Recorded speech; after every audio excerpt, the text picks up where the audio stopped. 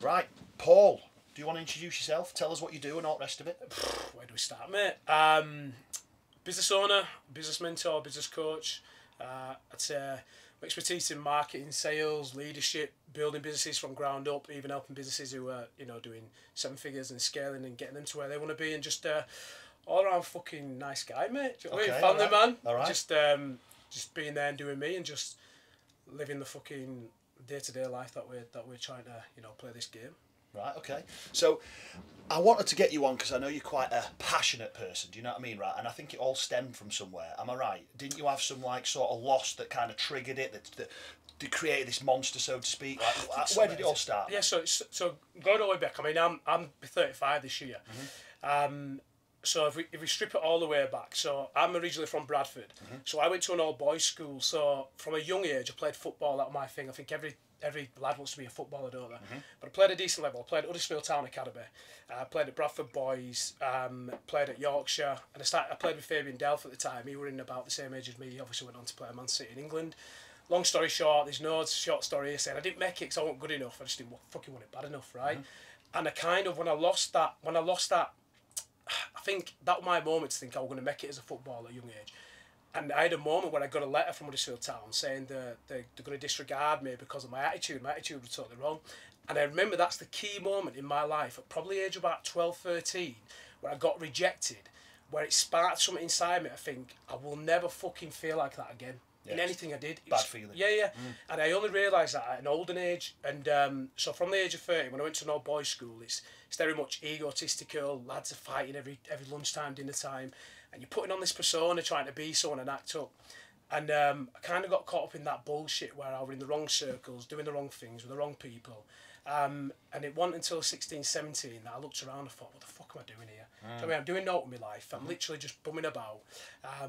Living with mum and dad, and I know I'm still young at the time, 16, 17, but I'm seeing everyone else has kind of got an idea of kind of, who they are as a person and whatever they're doing. But all I found is I was always passionate, always trying to make some money. I'd play coins, throwing a fucking £1 coin at a wall at dinner time, or 50 pences, and do you know what I mean? And just had that entrepreneur mindset. Yeah, just trying to make some coin. And then when I left school, I didn't do the best there. Came out with 3 GCSEs in the end. It was literally PE, English, and maths. That's all I cared about. Everything else, I wasn't bad, but I knew there were more. I felt like from a young age, they call it woke, don't they, these days? I felt like at a young age, I'm already awoken to what I'm being taught by teachers is not something that I'm really going to apply in the real world. So when it came to actually leaving school, I actually left and I went straight to work at Matalan. So I worked at Matalan in Bradford just to get a job working, and I fucking hated it. Really? Like, it was just picking up all the sales clothes from men's and women's and doing the shit. But what triggered the moment in understanding I was a leader and somehow I wanted to get involved in business is seeing the managers that were there, that at the time they were getting probably paid about 25k, which was a lot of money back then. I'm looking at 17, 18 thinking, how can I get 25 grand in my bank? And I'm watching these managers do fucking shitty jobs. So I walked in the office one time and I said to him, I see that in the back room, in the warehouse, there's someone running that day today and it's not running properly. So give me a chance to do it. And I was on him. And he gave me a chance to run warehouse. And I ran that warehouse on a weekend. And I blagged my way in and I had it running like, clockwork. Really? Yeah, at 17, 18, I'm thinking, I've got something here. And then long story short, I applied for this job to become a team leader in a warehouse. Blagged it. They said, I think you've gone for the wrong job. It's for picker packers, this job. And I said, no, I'm going for a team leader. What's your expertise? And I fucking bullshit on my CV, saying like I ran this Battlelands warehouse and whatnot. Blagged it, got in there, and when I was in the room, I ensured that I was in that room for a purpose, got the job, learned from the back of that. It just all stemmed from there, and then that led me down a different track then of going in the music industry and actually leaving business behind and going down a different route. Wow. So really the rejection kind of stemmed it a little bit, and then practicing the real world and seeing that there was some shocking managers out there and you thought, I'd do a better job. Yeah, it's just, like I said, I think it's anything in it. I think when it's knowing and understanding who you are as an individual and kind of what you want out of life. I always say this is just all a game, is this. Like, it don't fucking really matter. What I'm saying now, and even 100, 200, 300 years from now, whatever I'm doing in business, it don't matter how much money I've made, it's never really going to matter, is it? So I think while I am here, what can I do that's going to ensure that I'm showing my own self that this is my own passion in what I love to do, but also I've got a why behind why I'm doing it. And my why, I guess, is probably from an ego point of view, is just trying to prove to myself that I can, you know, do better than what I imagined I could do before, and I won't ever get someone to say no to me again. And if they do say no, then I'll look at that and understand, well, why is it someone's giving me a rejection, to then show you it were wrong to reject me in the first place. I think it comes from a place of kind of ego, I guess my dad as well at the same time, from what he's achieved in his life beforehand, and just being able to say, you know, putting the Donnelly name out there and saying I did better than my dad, and it all stems from that. You know, there's so many different things that you can pull from, but yeah, I guess it's rejection and not wanting to be. It sounds like you've had a lot of success and it's kind of spiraled. Have you had any, not rejection, but have you had any failures? Have you ever jumped into one business and absolutely fucked up major? Yeah, big time. I mean, like I said, when I left the whole team leader stuff, people don't know this about me. I'll probably come out a lot now. Now I'm doing more of these podcasts. So my background is working in the music industry. So I was a singer songwriter. So I had a song with Phaser from N-Dubs as a recording artist. Right. Released songs, did gigs at Capital FM, Kiss FM, all these things. And how that started is from when I was 17, 18, I had a passion in singing. Started going down the route of working in the music industry. One thing led to another, and I had a lot of rejection in that industry. So it all started to come back to me again, where I had no fucking money. Like literally, I was living at home, bumming about, but I was on a night time on the laptop, reaching out to people, trying to make something work, paying £1 on the megabus to go to London to meet people in the industry. And that went on for many years until I got my breakthrough.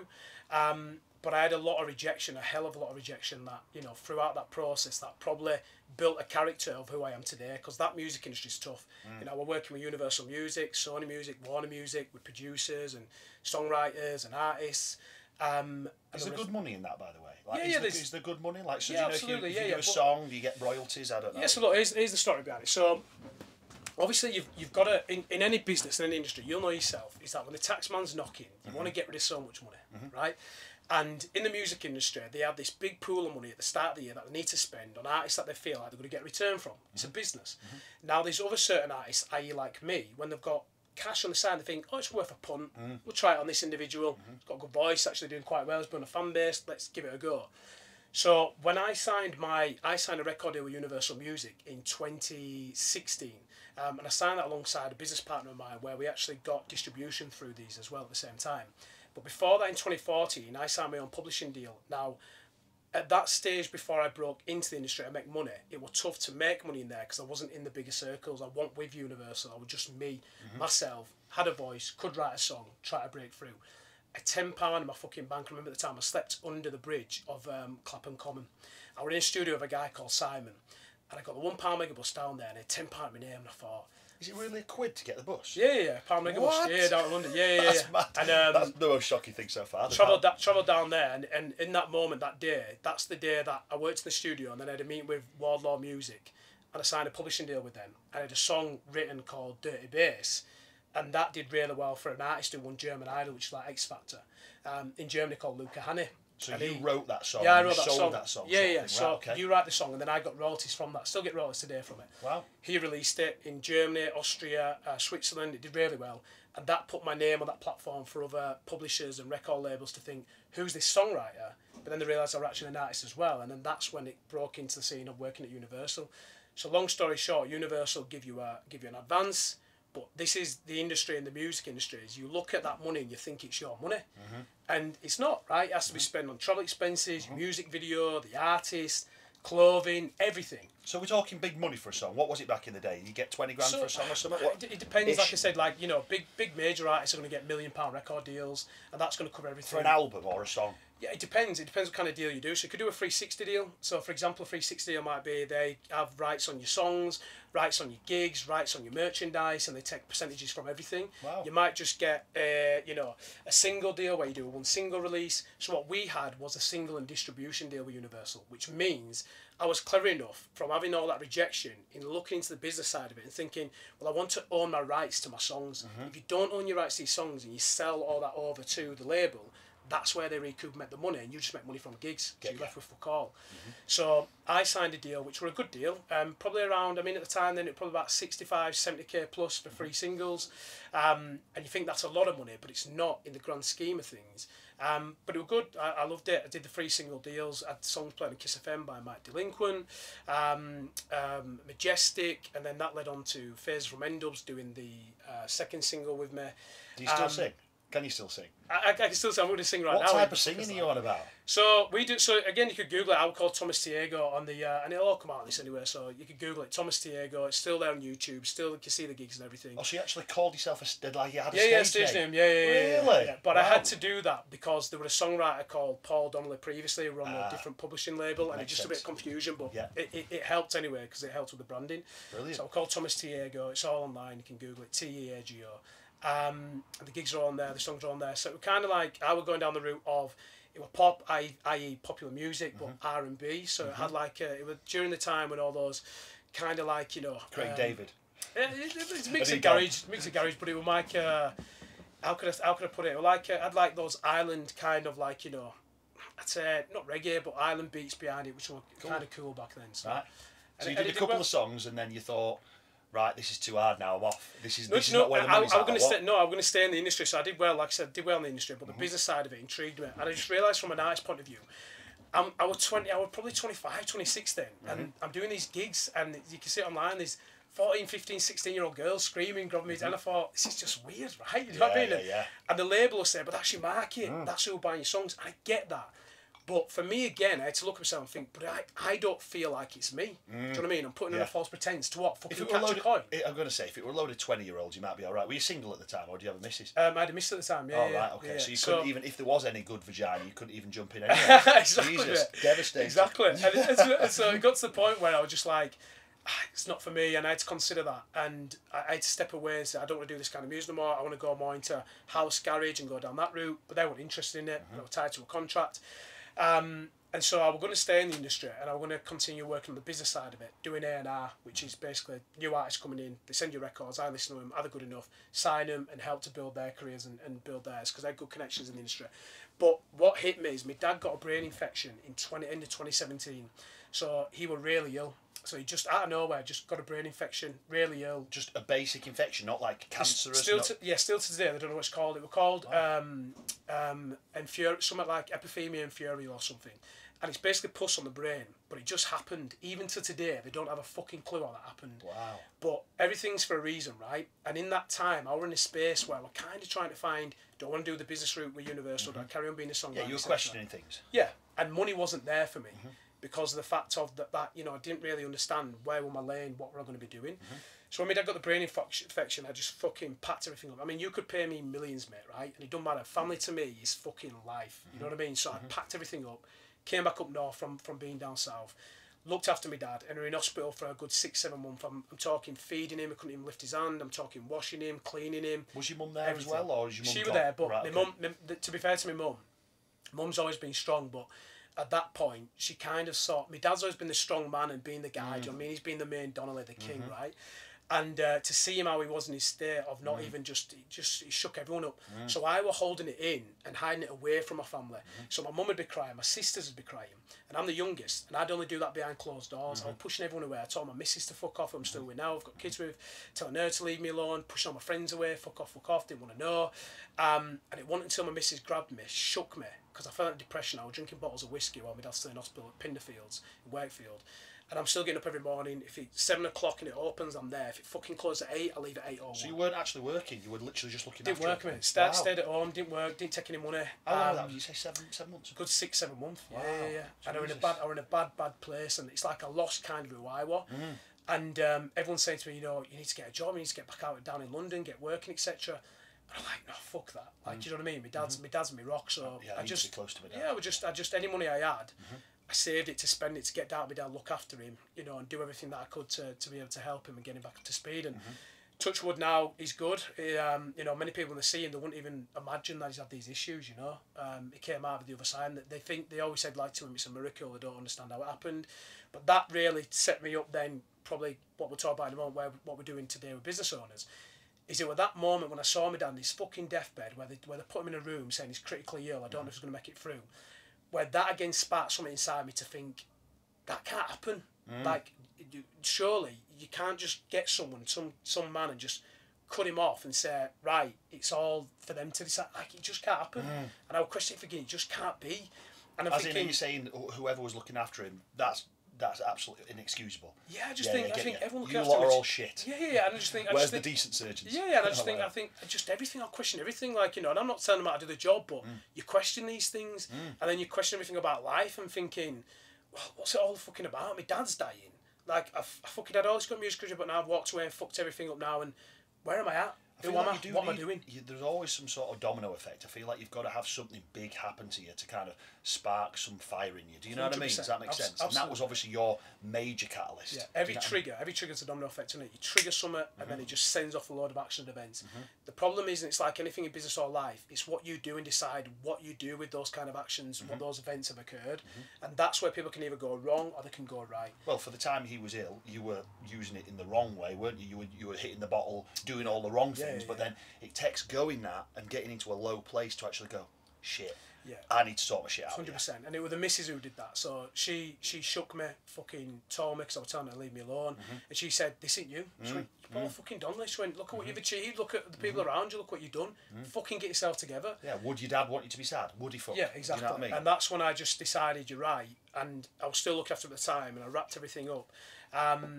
And just started helping out people with different type of businesses. Like my missus' uncle, God rest his soul, he's passed away now, but he had a big company, multi-million company, where they're doing like gifts. You know, we're talking things from printing stuff on, like, you know, cushions and, you know, beer mats, whatever it may be, and signs and stuff. And they're a big company, but he needed help with digital marketing and how to get that up. And that kind of gave me the passion again, the spark to help him. So I sat down with him in meetings during, you know, time away from my dad, if I were out of hospital, helping him to grow and showing him what he should do with his business.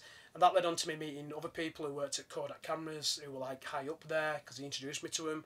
And it kind of gave me that fire back again, because they were saying, you've got a fucking good business acumen, you know what you're doing, you know how to position a business, how to sell, you know, how to market, you know, there's an opportunity. And there were opportunities there that laid at me, but I just wanted that headspace at the time to do it. But because of that very moment of conversation, people telling me how good I was, who were high at that level, even though looking after my dad, I thought, there's something I reckon I could do here. There's something I could probably get my teeth into up north to allow me to then, you know, trigger onto the next part of my story, where I want to go and where I want to be. Am I right in thinking you helped, is it Sullivan, the physiotherapist? Is Yeah, that right? David Sullivan. Yeah. Great guy. Go on. Did you actually just go in there, or did you actually work for him? Yeah, so it's a good. Yeah, it's a good. So if anyone doesn't know Dave, any physio, any osteochiros, anyone who's in the healthcare space, from that point of view, sports friends, massage, I always tell them, like, go see the guy. Like, he's unreal. He's a great guy. And good businessman. Good physio. Yeah, he's the best physio. I think he's the best. And no, that's me probably being, you know, me saying that. But I think he's the best. I think Shane, who works there as well, is the best. And I love my time there. So how that came about is, like I said, when my dad was ill, what people didn't understand is I had a lot of expertise in marketing in the background, but I never really shouted about it, and sales, and building businesses. But Dave at the time were looking for a personal assistant. And I thought, well, I'm no one's personal assistant. But I thought, I'm up north. I'll go, and if I get the job, I'll do it for 3 months. I looked at his business and I thought, there's something that I could probably bring and help, and there's probably a lot I could also learn from what his business is, because it were all online. And I kind of wanted to get in that online space, because that was getting really big from then. So I went and did a load of interviews with Dave, got the job, and then he was great. He just said to me, look, there's the range, you run with it and do what needs to be done.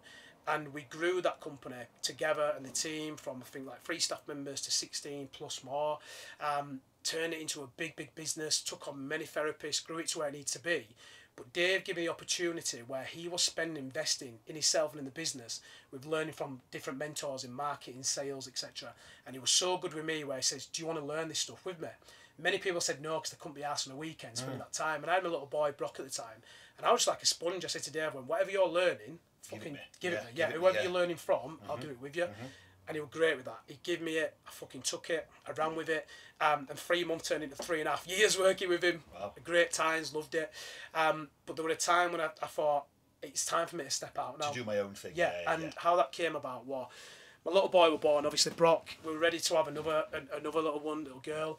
And I thought, I've done what I feel like I've done here now. I've enjoyed it, I've loved it. And they're in a good position where that company's only going to carry on to grow. But I saw a gap in the market, because they were working with the healthcare industry and physios, osteos, chiros. Dave's great, and the team are great at getting great results for physios in looking at the body and getting better results for patients. But I saw that they were struggling with business from a marketing, sales, operations, streamlining point of view.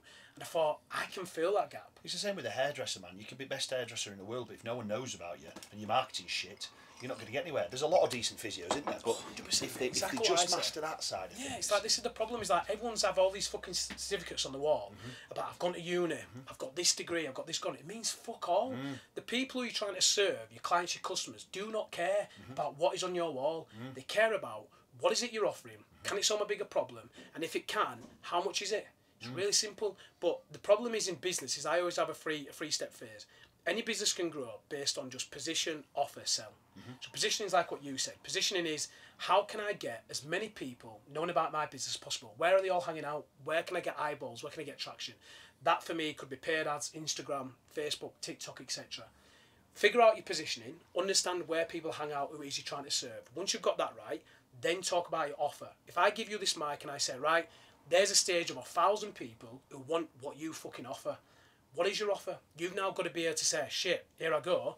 Here's my message. Here's what I can do to help you solve your biggest problem. Here's what we can do to make it resistible. So you're saying, yes, compared to all your other competition, I want what you offer. And finally, it's that last piece then, is if you get your positioning right, you get your offer right, you're then got to deliver on your promise and sell it. That's where the struggle is. They don't know what the positioning is. They don't know where to market the sales. People say, oh, I've done marketing, but what have you done on Facebook? I boosted a post. You might as well fucking throw money in the fire. That boosting a post is the worst thing you could do. The worst thing. There's other intricacies you need to focus on. We can get into that. Offer, they don't even know what they offer. They'll say, hey, I help someone with back pain, come and see me. It's not good enough, right? Yeah. So many other people are saying the same thing. But then the sales thing is hard, because then they feel like if they get those two things right, if they can't sell on that promise, then again, you're not going to drive revenue business. And that's something that we're all needing to do. We need to drive revenue business. We need to focus more on the customer rather than the sale, because everyone focuses on the customer just to get the sale. Flip it around. Focus on getting the sale to get the customer, then focus on the fucking customer to increase the lifetime value, i.e. how much money they keep spending with you. Because if they keep spending more money with you, it's more revenue. What's that going to do? You create super fans, going to tell every other fucking person about you. Word of mouth will increase. So now you've got your positioning right from a paid ads point of view. You've now got super fans always talking about you. It's only going to grow, grow, grow. That means revenue comes in. What does revenue do? Gives you opportunity to grow, spend in different areas, whether it's another team member come on board, whether it's marketing, sales, operations, and that's how you grow your business from 5, 6, 7 figures and beyond. Is there like a prime example? Like, let's say a common business like a barber shop, a hair salon, a beauty clinic, whatever. Is there a common mistake you see all the time that you can kind of help people with? Yeah, every business is the same. It don't matter if it's a barber, a hair salon. It don't matter if it's a gym. You've got to have an example, because no doubt someone watching is probably like, I've got a salon and shit, I boost posts. I'm sure you see something you think that's horrendous. Hairdresser, counsellors, etc. So what they do is, like, for a hairdresser, for example, they'll put on, before and afters of someone's haircut, etc. I'm the best at hair. And they'll say, I'm great at doing hair. I can do this, fancy haircut for you, which is going to make you look fabulous, look great, right? And then they boost that. They might put that as a post, and Facebook will say to them, oh, this post's doing really well, it's got engagement, spend money on it to boost it. They'll boost it, but basically what that does, it just shows everyone and anyone who might not even be interested in your business. So you spend money. Yes, it's wasted money. So that's where businesses are going wrong, is they're wasting money in the areas that they need the most, i.e. marketing. So you've got to get it right. From when you work on a marketing perspective, is you can literally pinpoint, any business can pinpoint your ideal customer right now, whether they're male, female, what age, what gender, what interest they're into. And Facebook is very clever. It will show your ad to the people specifically when they're on their phone at a certain date and time. So if you know how to run ads and you know how to spend your money in the right areas, your best return on investment is looking into actually going into your ad account, running your actual ad account from your ad sets, your campaigns, your ads itself, rather than boosting your posts and just saying, hey, I'm a great hairdresser. You could literally find women who are looking to get their hair done right now for certain occasions, weddings, birthdays, whatever it may be, looking fabulous, feeling great, feeling amazing. Pinpoint those, give them an offer they can't refuse. Maybe the first one they come in, they get or they get a blow cut, whatever they're after.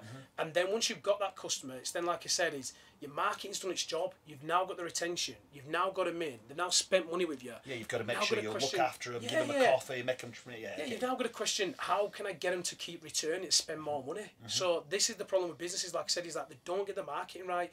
They think that they're just going to sit there and people are just going to walk through the business from word of mouth. Oh, my business grows on word of mouth, but it's not consistent.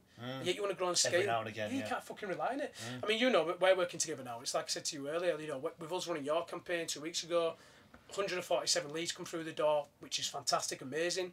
But now, like I said, the team now need to consider, what are these 147 people saying that we know we can help them with in the gym, overcome their biggest problems, whether it's weight loss, looking good, fantastic, to now get them in, make them feel good like they do at your space, get the blood pumping, feeling amazing, and then retain them and keep wowing them, and that's just going to increase, like I said, the revenue business is going to give you fair opportunity to grow.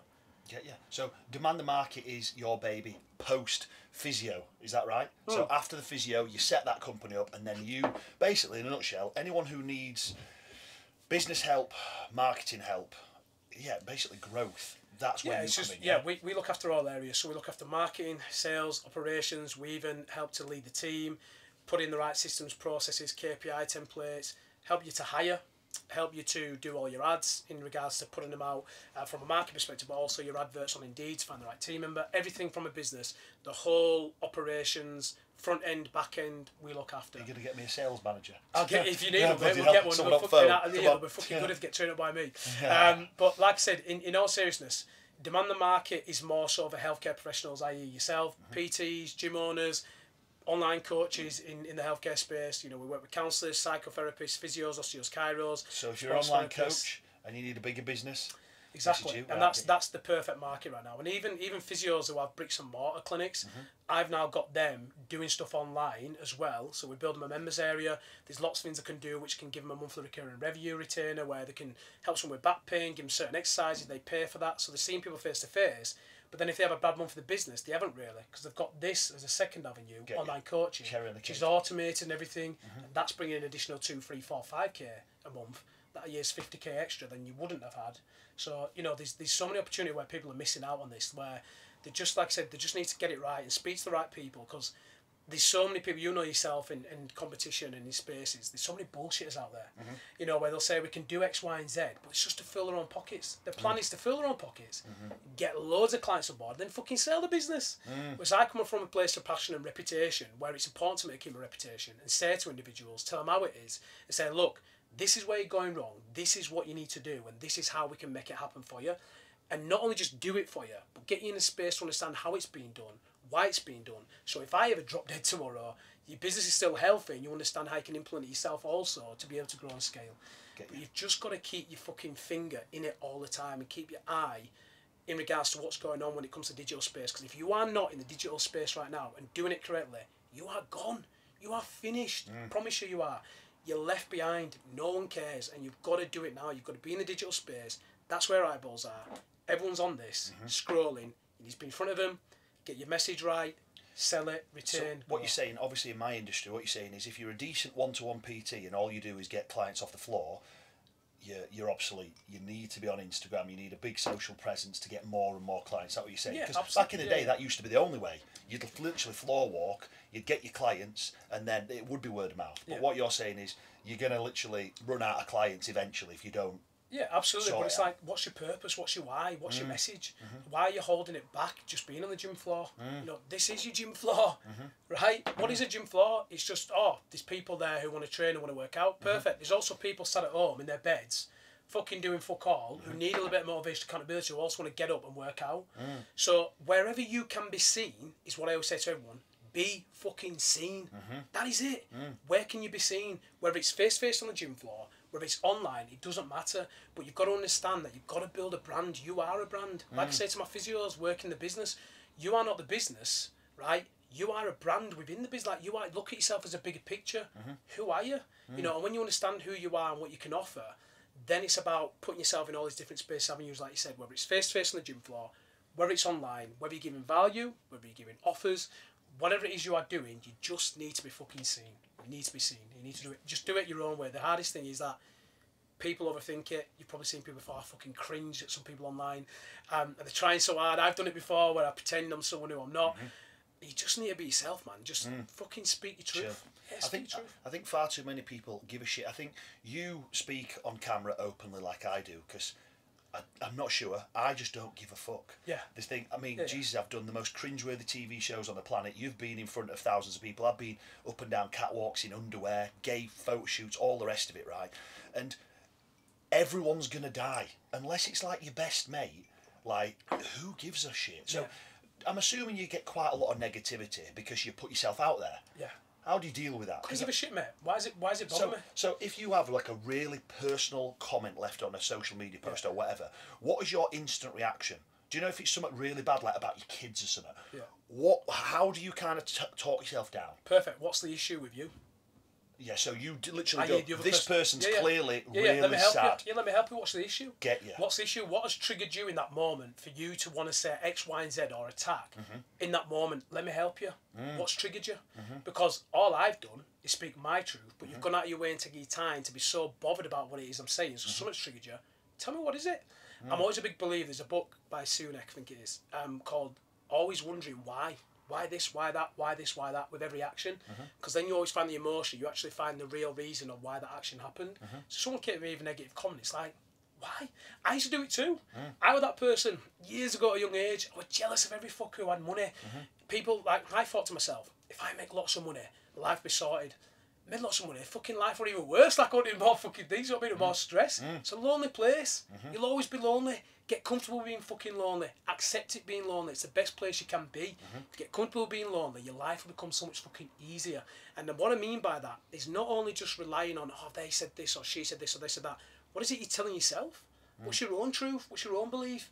Take that moment in that lonely space to understand of what that is, and I guarantee you all these negative comments, all these people bitching, moaning, whining, is because of the fact that something is holding them back from actually not doing what it is that they really truly want to do. They don't have the fucking bollocks, they don't have the fucking get up and go to want to actually make something of their life. That's their issue, it's not fucking mine. And like you said, you've absolutely hit the nail on the head. Is one day you are going to die. Doesn't fucking matter. It doesn't matter. The reality is, if you look at, Elon Musk, whoever it may be you look up to be successful, they all came out of the fucking mother's womb. Fact. They all went to school, they all their arse wiped. They all then went out in the real world and fucking did something about it. Not bitching, moaning, whining about other people. Because have you noticed, all successful people never fucking pass a comment about people who bitch and moan and whine about people who they might say are not to, a level of growth or success as them. They don't do it, do they? Don't have time. Yeah, they don't have time. They always look at other things and look at other individuals of wanting to be in right circles to grow. But it's the people that are jealous, bitter, right, remorseful for whatever reason, that are passing those comments. But think about your reasons behind it. Like, what's it really doing for you? What's your outcome? You're not fucking getting up from the back of that. So, like I said, for me, you just got to speak your truth. What's the worst that's going to happen? I'm going to die one day. None of this really fucking matters. 100 years, 2 years go by. No one knows who I am. You'll look down at yourself and think, why am I so bothered? Why do I have anxiety, stress, frustration? Why do I not just get out of my comfort zone and make it happen? And that's the problem. People don't like to sit in the fucking fire long enough. They'll sit in the fire, and as the flames get close, it's hot. Nah, it's too hot for me. I'll fucking sit there, mate. They pretend like they want to, though, don't they? I will sit there, and I will fucking stay there longer than anyone. I guarantee you now. And I will feel that fucking fire, and I'll feel it where I don't even feel it no more, because I'm happy to be comfortable in the uncomfortable situations. I was thinking about this morning because I was speaking to a friend, and literally, how you see stress is so important, I think, because if you see it as bad, like I say, yesterday I literally woke up and I thought, you know what, this is the day my heart's going to go bang. And I was thinking about it all the wrong way. And I don't usually think like that. I'm not really that negative. But I was slightly like doom and gloom about it. And I was like, fuck, this is the day. My heart's going to go bang here. I'm so stressed. And he went, you should really be seeing it as a positive here, because all you're doing is creating like a strong body armour around you. And you're just getting better at taking even more stress and being more successful. And I'm like, yeah, I just needed that reminder. Do you know what I mean? So you're absolutely right. Staying in the fire. And accept it, mate. Accept it. Like, do you think I'm sitting here now saying I'm perfect and I have no stress and I have anxiety at times? Of course I fucking do. Got 2 kids, for God's sake. I've got a 1-year-old girl, 4-year-old boy, a missus who's nagging me to get engaged to her, right? 24/7. Yeah. All the bills to be paid for the house, the fucking cars, the mortgage, the fancy flash holidays we now have, which we never used to have. Growing the businesses. So a lot of stuff comes with that: stress, anxiety, frustration, desperation. Even at times like I do, when I go for my 5k runs, to clear my head, is I do think to myself, I have imposter syndrome. How the fuck have I made this happen? Shit, can I really do this? Can I really do that? But you know what I've done is I've just accepted it. That's just, I'm human, mate. I'm human. I accept it. It's 365 days in a year. The reality is, it's only going to happen 4 or 5, 6 times, maybe even 10 times, maybe only a month in total. It's what I do with the remainder of those days to keep my head focused, get up and do the work that people are wanting to do, that they don't feel comfortable with doing. And that's where the actual gold is. So it's getting up, it's just having that fucking drive to make it happen, be there, get comfortable being uncomfortable, and just accept when you do have those moments, it's how I'm feeling today, but it's not going to be how I am tomorrow. You make that decision, no one else. Makes sense. So, have you got any advice for your younger self if you were redoing it all again? Jesus. Do you know what I mean? Good question, mate. So if I could speak to my younger self now and tell myself what at 18 or something, stop being a bum and... Yeah, I think that's easy. It's easy to say that, isn't it? I think what I would say is keep on being you, mate. I'd look at myself and say, don't lose who you are, because I lost myself for a long time. Like, since being born, the people say, how do you get your confidence from? I've always been confident. I've always just, I don't know where it came from. It's hard for me it's hard to train confidence or teach someone in it. And anyone who knows me sees me, I'm passionate. I do swear a lot. Not on purpose, like, it's because it comes from a place of confidence, passion, know-how. And I just said that 18-year-old who lost himself, because it were 18, I'd say, in that space. I'm just saying, you're losing who you are, and you're listening to other people outside of you to try and condition you of who you should be, rather than actually speak your truth and who you actually are. And so I just give him a shake and just say, look, carry on doing exactly what you're doing. Fucking stay true to who you are.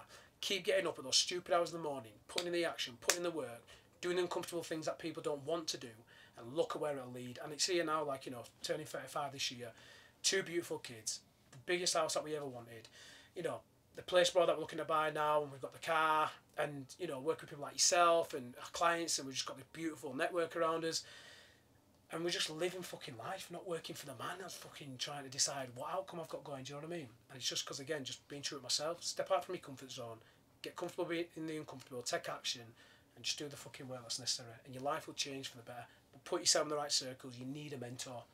You need a mentor. Every decent business person has a mentor, really. Everybody thinks they can do it on their own, mate. I did. My ego got too big. I can do this on my own. I'll learn this. I'll do this to do this. You can't. If you need a videographer, you get a fucking videographer. Do better media. Yeah. If you need someone, if you can't do marketing, get someone to do marketing. If you can't do sales, get someone to teach you sales. I think a lot of these things. Guys specifically are bad for this.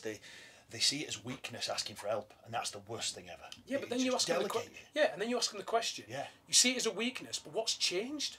What else are you going to do differently that you ain't already done before? That's going to make the biggest difference to get to where you want to be. Nothing. Apart from earn more money when you ask for help. Yeah, and yeah, exactly. And people don't. And the problem is that people spend too much time trying to learn something that they could delegate, spend money on, invest themselves, and make more money back from someone who's expert doing it. Anyway, like me, if I pulled YouTube up and started learning Facebook ads, I could probably do it. But I tell you what, my time would be better spent elsewhere. 100%. Do you know what I mean? And that's where I went wrong.